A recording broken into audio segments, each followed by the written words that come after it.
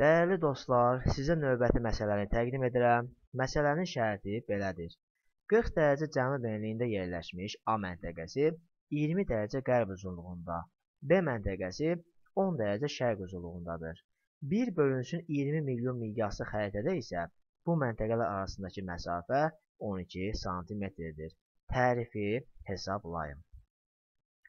Əziz dostlar, biz ilk öncə bizə verilmiş A və B məntəqələri arasındakı həqiqi məsafəni hesablayacaq. Bu bizim birinci addımımız olacaq. İkinci addımda isə birinci addımı nəzərə almadan hesablayacağıq ki, 12 sm məsafə 1 bölünsün 20 milyon miqyaslı xəritədə əslində neçə kilometrə bərabərdir.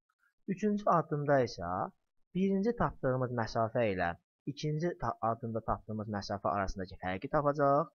Bu bizim olacaq təhrifimiz və həmin cavabları variantlar arasında seçəcəyik. İndi isə gəlin məsələni arıcılıq üzrə həll edək. Biz bilirik ki, əgər A məntəqəsi qərb uzunluğunda, B məntəqəsi şərq uzunluğundadırsa, onlar arasında dərəcə fərqi onların cəminə bərabərdir. Yəni 20 plus 10 bərabərdir 30 dərəcə. İkinci, 40 dərəcə enlikdə biz bilirik ki, 1 dərəcəli qövsün uzunluğu 85,4 km bərabərdir. Yəni, əgər 1 dərəcə bərabərdir 85,4 km-dirsə, onda 30 dərəcə bərabərdir x. Tənasübünü hesablayaraq tapırıq ki, x bərabərdir 2562 kilometr.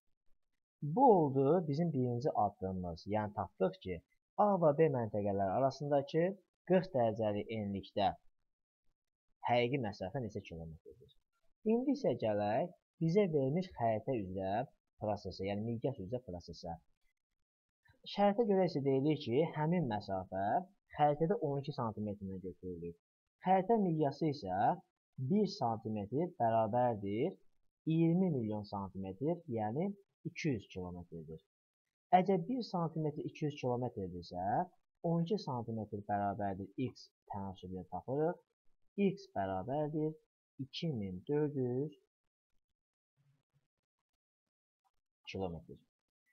Deməli, verilmiş xəritədə yuxarıdakı məsafə 2400 km kimi göstərilib.